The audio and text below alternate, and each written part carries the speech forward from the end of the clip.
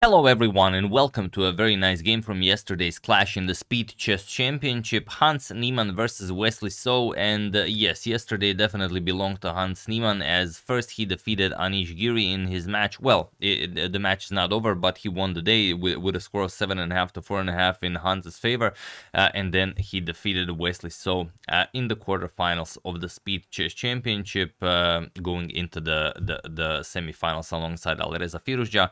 So the two of them are waiting for their opponents. Hans is waiting for the winner of the match, Arjun versus Magnus, and Alireza is waiting for the winner of the match, Nepo versus Hikaru.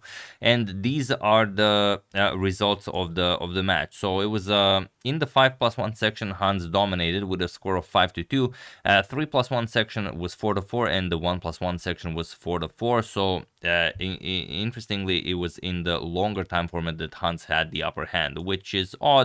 Usually the younger player has the upper hand in the faster time format. But yeah, this is, like I said, one of the games from the 5+1 section.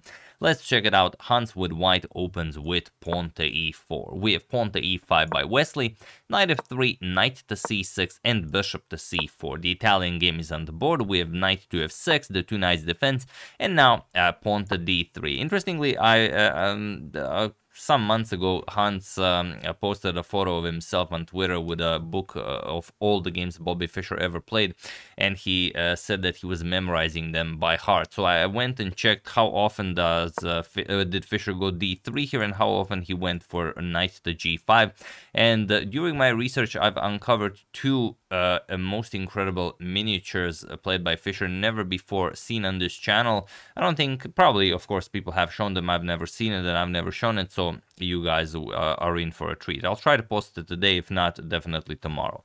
But here we have pawn to d3, the so-called modern bishop's opening. We have bishop to c5 and pawn to c3, transposing into the main line of the Giuoco Pianissimo. We have d6 and castles by both Hans and Wesley. We have rook to e1 and pawn to a5.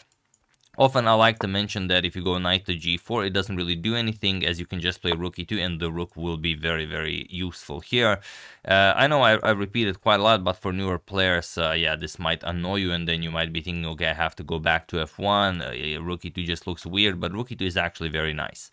We have pawn to a5, stopping pawn to b4, as one always should, and pawn to h3. We have pawn to h6 and bishop to b3. This has all been played before, nothing new here.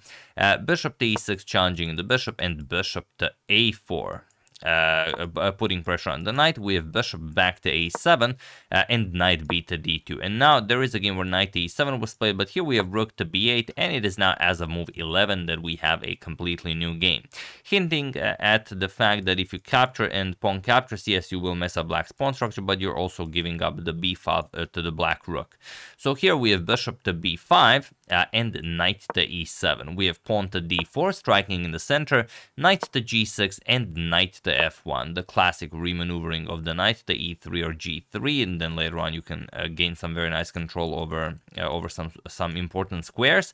E captures on d4, we have c captures and pawn to d5. We have pawn to e5 and knight to e4, and as you can see, Hans is burning much less time than Wesley. Wesley already down to 3 minutes on the clock.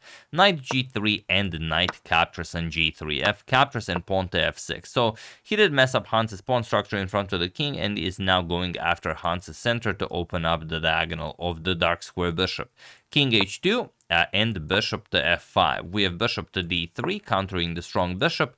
F captures on e5. We have d captures on e5 and pawn to c6. Wesley just improves his pawn structure. He has the beautiful bishop pair, and now it's time to optimize the rest of the pieces. First, Hans trades the bishops on f5, bishop captures on f5, rook captures, and queen to d3. Now with a tempo on the rook, knight to e7, defending, and bishop to f4. So okay, Hans's position might be a bit more vulnerable, but then again, it's hard to say. The king is looking very safe here, and he does have the passed e-pawn for Wesley to worry about. Queen to f8, and now pawn to e6, unleashing the the dark square bishop on the rook on b8, and the problem is you don't really have a good square for the rook, because the bishop really wants to come to d6. That's going to be a problem with constant threats of bishop captures followed by queen captures on f5, and if you go something like rook, well, if you go rook to c8, then bishop to d6, definitely. If you first go rook to d8, then you can even challenge the rook with rook to bishop to c7, and only then once the rook moves, you will again enjoy this pin. So that's why Wesley just goes rook captures on f4. He says, all right, your bishop is way too powerful here, have an exchange. We have g captures on f4 and queen captures on f4, also gobbling up a pawn while grabbing the exchange. We have g3 and queen to d6. And now Wesley's position is very nice if he can get a chance to get the rook into the game. If he can play rook to f8, rook to f6, and put pressure on the e6 pawn, then he's back. But if not, Hans is just winning here.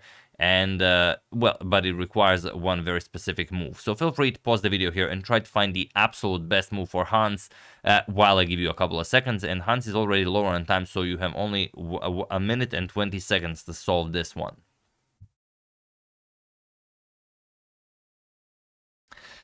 So for those of you who were able to do it, congratulations on spotting this beautiful, beautiful idea. And for those who just want to enjoy the show, it is knight to e5. And looks like you shouldn't do this, as you're giving up the e6 pawn, which is your your trump card as you're down the exchange. But how do you do this? Well, if queen captures on e6, then knight captures on c6, opens up an attack on the queen. So you have to capture with the queen. You cannot capture with the knight. And once the queen captures, you will capture on e7 with the rook. And now, as Hans is up the exchange, he and Wesley lost pretty much any counterplay that he had. This will be a very, very easy victory, especially with the rook on the 7th rank. Hans already promoted it to a pig. It's not going to be possible to defend this.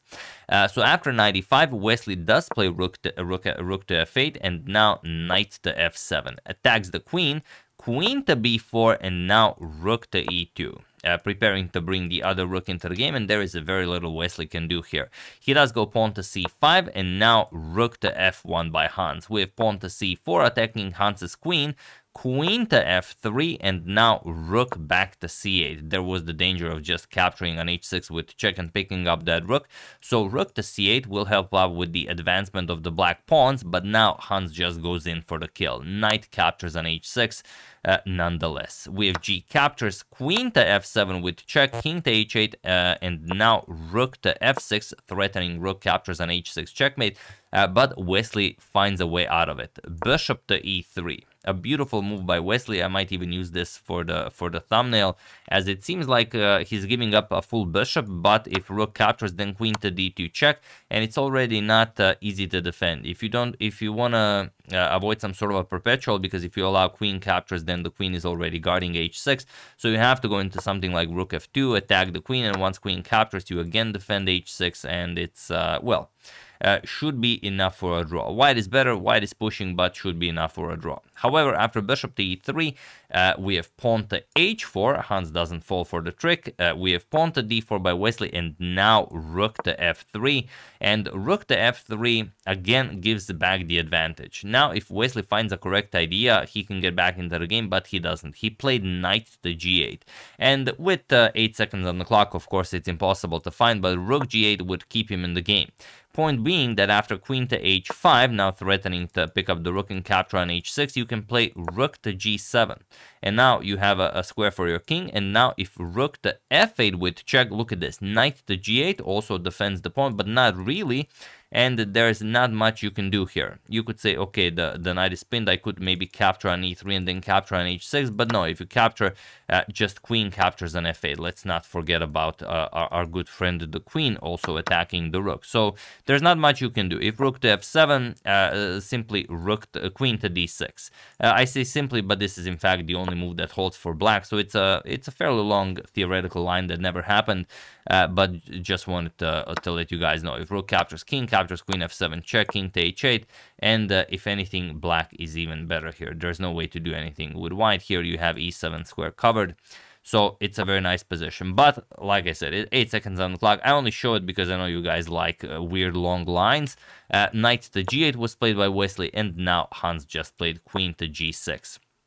And it was in this position on move 38 that Wesley So resigned the game, as there is nothing more to be done here. Now, there is no defense against rook to f7, followed by queen to h7 checkmate, and if you try rook to c7 to stop it this way, still just rook to c7, and rook to f7 and queen h7 will be checkmate. Even if you trade, doesn't matter. Then the pawn comes into the game, threatening mate or mate, and if you move the knight, then you block the f8 square, and you can just bring another queen into the game, or a rook, doesn't really matter. Rook here, knight here, and queen captures will be checkmate.